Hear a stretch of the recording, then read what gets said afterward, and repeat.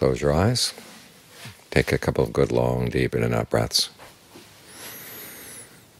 Put aside everything else and just stay with the breathing.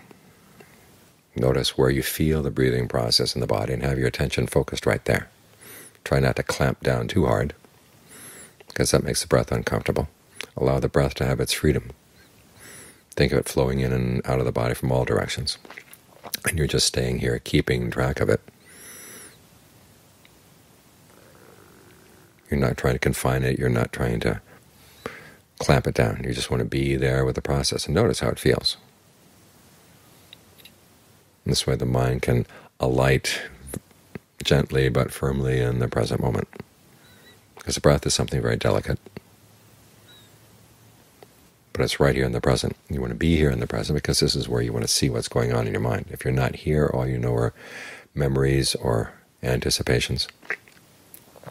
If you want to actually see the processes of the mind, you have to be with something here in the present. So the breath is here to give you a sense of well-being. The well-being that comes from breath is also useful for undercutting any desire you may have to go wandering off. If it feels good to be here, you're a lot happier to be here. If you feel constricted, if you feel confined, you're going to run away, and that's going to be hard to pull you back, like a little kid who's beaten up by his parents, who's running away and doesn't want to come back at all. So create a good home for your mind right here. And then do your work here at home.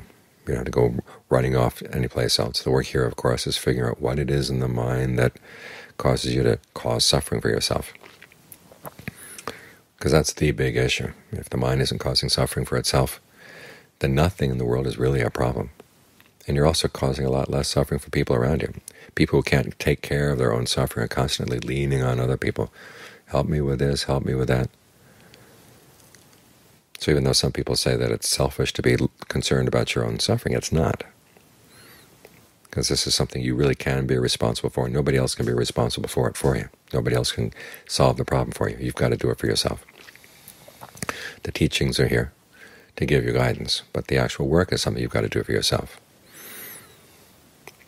And then as you're more competent in taking care of your own problems, you're not placing any unnecessary burdens on other people either.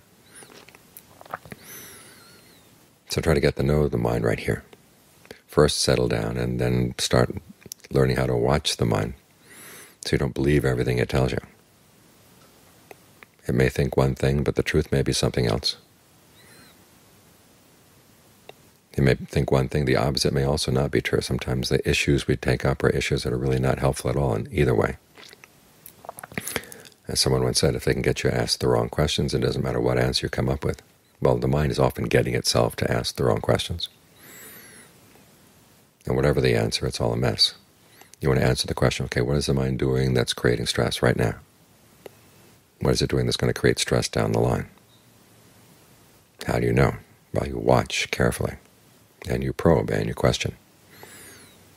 But it requires having a good, solid sense of feeling that you belong right here to begin with. That's why we work with the breath. When you feel at home with the breath, then there's no real conflict here. You're willing to settle in. You're strengthened, you're nourished, and you're ready to do the work.